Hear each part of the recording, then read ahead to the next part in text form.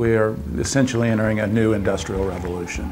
We're going to wipe out millions of jobs in the United States. Well, how far we are going to go could easily be that everything that really can be automated.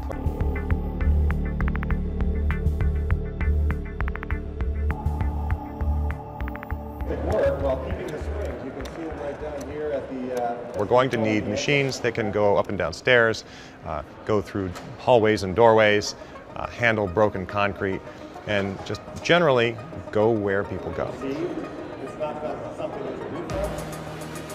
I'm at a robotics show at the forefront of what is quickly becoming reality. Can you really push it around? Can I give it a shot? Yeah. Yeah, man. That's pretty awesome. It's going to start to be a pretty commonplace thing to see robots trundling around in buildings, on the streets, etc. And that's only going to grow and grow and grow. Jonathan Hurst spun this company out of his robotics research at Oregon State University. In general, people's lifestyles are going to change, and that's going to change the way cities look too. This is a story about how robots will affect jobs. But first, we need to understand how far artificial intelligence and robotics have already come. Warehouses and factories are being run by robots as the lights are turned off to save on energy costs. Sensors that power autonomous movement are much faster than ever before. Cars and planes are operating by themselves. Robots are doing fine detail work and responding to our every move. They're entering the service sector, displacing fast food workers and baristas. In 5 to 10 years' time, robotics is going to disappear from our awareness because it is going to be what all of our smart products have and do. Robots are replacing jobs like security guards with self-driving surveillance vehicles. I said step away from the machine. Seriously. Hey. 5, 4, 3. What, really? 2. We're not all the way there. This company had a few public mishaps, like this robot suicide in a fountain.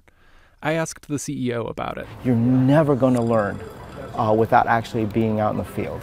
So the kinks are getting worked out quickly, and today it's impossible to see such futuristic technology without wondering about the impact on jobs. An endless array of robots are entering our everyday lives. Pair that with advances in artificial intelligence, machine learning, 3D printing, and the changes are hard to comprehend. Worldwide, 800 million jobs could be automated by 2030. In the United States, up to 73 million jobs are at risk. Changes like these have taken place throughout history, like the industrialization of agriculture. Only this time, it's on a far faster timescale. Jonathan said he, too, has concerns about job displacement. Definitely something that can be handled well, as long as governments and policymakers are aware of these changes that are happening and planning for it and preparing for it. You think we're doing that? I do not think that we're doing that at present. Numerous companies turned down requests to talk about the effects automation will have on employment. You don't want to write a banner over your company logo, "We are America's job killers," correct? So that's the last thing that you want to do. And one of America's biggest job killers may be driverless vehicles, already driving on our roads. This promo video shows Google's subsidiary, Waymo, operating self-driving vehicles on the road without a driver to take the wheel if something goes wrong. But companies like Google, Toyota, Tesla, GM, and Uber declined to discuss innovation or jobs, even as they greenlit the use of these promotional videos. We're recreating a scenario where we've had a pickup truck drive along the track and actually dump some hay bales out of the back randomly. So what you're going to see is our car senses, does a safe lane change, senses the next one, and also then changes back. The vehicles are arriving faster than many might expect. GM announced that a vehicle without any human controls would hit the streets in 2019. And Uber placed an order for up to 24,000 self-driving Volvos last year. The task for society with regard to car driving, Uber drivers, taxi drivers, truck drivers, is to think about what we want to do with people who are displaced. It's not hard to picture the Uber and Lyft-based gig economies collapsing as self-driving cars arrive. Every day, those drivers are giving companies the valuable data needed to automate. Many in the gig economy are unwittingly teaching artificial intelligence how to do their jobs. 3% of the American workforce drives for a living, and that doesn't include hotels along highways, truck stops, restaurants, and other support jobs. Total trucker salaries alone add up to $300 billion per year. So it should come as no surprise that Uber got into the trucking business by building a technology platform for delivering freight and by buying an automated truck startup called Otto. If you're a truck driver right now and you haven't started thinking of getting some extra training, education or so, then you're in a difficult position. So I went to meet up with some truckers at the Great American Trucking Show in Dallas, Texas. Trucker Brown was instantly recognizable because of his prolific YouTube page. This is Trucker Brown. Hello. You got a little dog right here. What's going on? He does videos on everything about trucking, and that includes automation. This was an avenue for people to go in to pull themselves out of poverty and have a middle-class job and an honest wage. And they want it to be gone. It's hard to overstate the importance of an entry-level, middle-class job for millions of Americans. Every person that I see here is taking care of 4 other people, their family. Every single person you see. And that shows you how much trucking is feeding the country. For Trucker Brown, the profession has given him a middle-class lifestyle where there are few other options. When I first seen automated trucks, the first thing I thought is, what else could I do? And I ended up being homeless a few times and trying to find my way. My granddad was a trucker. My father's a trucker. I have 3 brothers that are truckers. My aunt's a trucker. If it becomes automated, that's gone. Then what are the blue collar of America supposed to do? At the truck show, I met up with Todd Spencer, Executive Vice President of the Owner-Operator Independent Drivers Association. For the vast majority of the population, they really have no comprehension of just how essential trucks and truckers are. Trucking is the most common job in 29 U.S. states. It's really difficult to think that this is something that could be automated very quickly or very easily. Like Todd, few of the truckers at the show believe automated trucks will arrive within the next decade. Anybody who does technical backing in the docks or driving in inner cities, automated trucks, good luck to them. There's a lot of places to get into, so I don't think an automated truck can probably get into that place. Nationwide, it's starting to sink in. A recent poll found that 72% of Americans expressed concerns about robots taking their jobs. When it's cheaper to replace a worker with a robot, then eventually it'll happen. Brown drives with LaShawn Parks, who also has a YouTube channel. They largely agree on the dangers of automated trucking. Everything's automated. Everything's automated. So now you took my above the poverty line job. I say I'll just go work at a burger joint, and that's automated too. The thing is, when does it stop?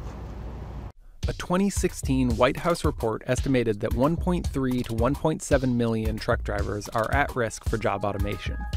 Add in taxis, chauffeurs, delivery trucks, and other drivers, and that number rises to 3.1 million. And even though Trucker Brown and LaShawn have an idea of what's coming, there's still healthy skepticism. But I don't see how it can get through bad weather and icy roads and things like that. I just don't see it happening. At the end of the day, to me, I still believe that a driver is going to be needed to be in that truck.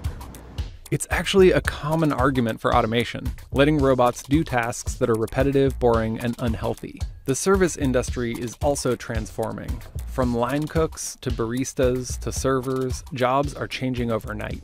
What Zoom is doing is using automation to eliminate tasks. Tasks that are unsafe, tasks that are boring, tasks that are repetitive. And what we're doing is we're elevating the occupation. So we're thinking about task automation versus occupational automation. Bigger brands are catching on.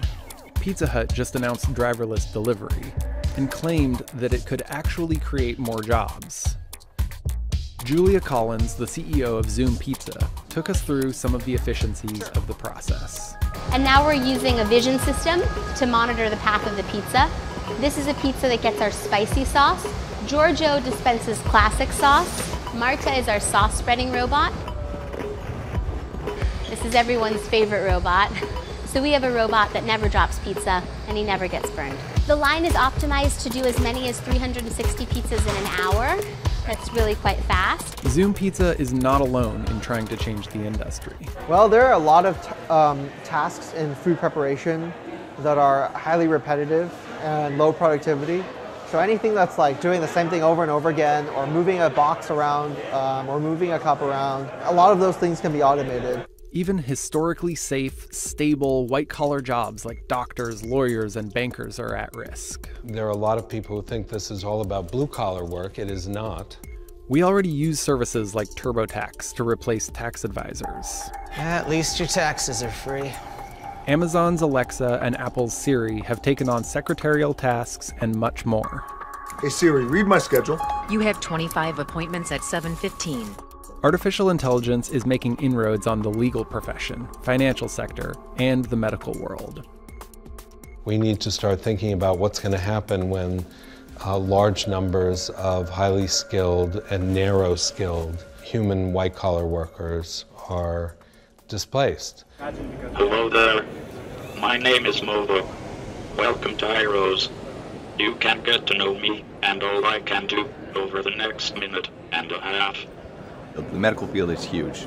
In service robotics, if you want to identify a key area of growth, it will be in the medical field. That is where everything is going. Movo is a research robot launching this year, and other robots have already made advances in medicine. Some surgeries have been transformed by robotics, and I tried out one of those machines. Okay, how's this work? All right, so go ahead and put your head in. So this system will detect your head presence, and so it'll allow you to... Jobs in fields like medicine and law will be just as affected by software we can't see than robots we can. Techies are in a race to replace jobs like radiologists, who spend much of their time looking at medical scans. Right now, we're able to read images about 10,000 times faster than human radiologists. So you can see that we just processed 765 studies. That's about 2 days worth of work for a normal radiologist. And we were able to process it in about 46 seconds. Kevin Lyman is lead scientist at Enlytic, a startup working to redefine the role of a radiologist. Deep learning is essentially a series of algorithms for trying almost every possible combination, and what it ultimately arrives at is just an equation. I asked Kevin if his work could cause radiologists to lose their jobs. AI, for us, is creating a lot of jobs for radiologists and other doctors. Training AI to effectively do this is an enormously difficult task. So today I have to go to the doctor. Tomorrow there'll be artificial intelligence software that analyzes the information. That will keep track of my heart rates, my bloods. AI software will know hundreds of millions of people. So it will have much better knowledge than our doctors do. This is all happening faster than expected, and many of these techie dreams are already within sight. I've got a 4-year-old kid and a 9-month-old kid, and the things that I know about their future, they're never going to learn how to drive a car. When people worry about cars being hacked or driving into people, they often forget the daily toll that could be avoided. The World Health Organization estimates that 1.25 million people die each year in traffic accidents. In the United States, that number is 34,000. I don't want a human driving my car or flying the plane, because humans are infallible and don't learn as fast as technology. So 10, 15 years from now, rather than having servants and maids and chauffeurs, we'll have robots serving us. Before we arrive at the utopian world of the Jetsons, the shift is likely to be a bit more dystopian. So now what happens to the people? What happens to the Uber drivers? What happens to the truck drivers? What happens to the entire support system around these people? It begins to vanish. Over another 5-year period, we're going to wipe out millions of jobs in the United States and tens of millions of jobs in the developing world. What happens to those people?